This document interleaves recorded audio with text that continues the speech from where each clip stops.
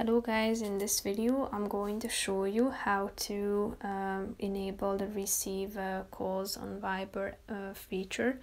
But first I just want to mention, don't forget to subscribe to my channel, because at 100,000 subscribers I am going to show you my whole YouTube revenue statistics and growth strategy, how to make money online. Now let's jump into it. First of all, open the application on your phone, click on the more button again on the right side of the screen, and then scroll down to settings, tap on it, and then you should click on calls and messages at the top of the page, which is the fourth option.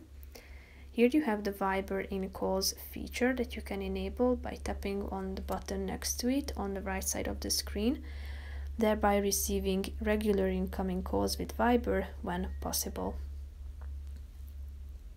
If you would like to disable this Viber in calls feature, all you have to do is coming back to this section and tapping on the same button again. When it turns to gray, it means it has been turned off.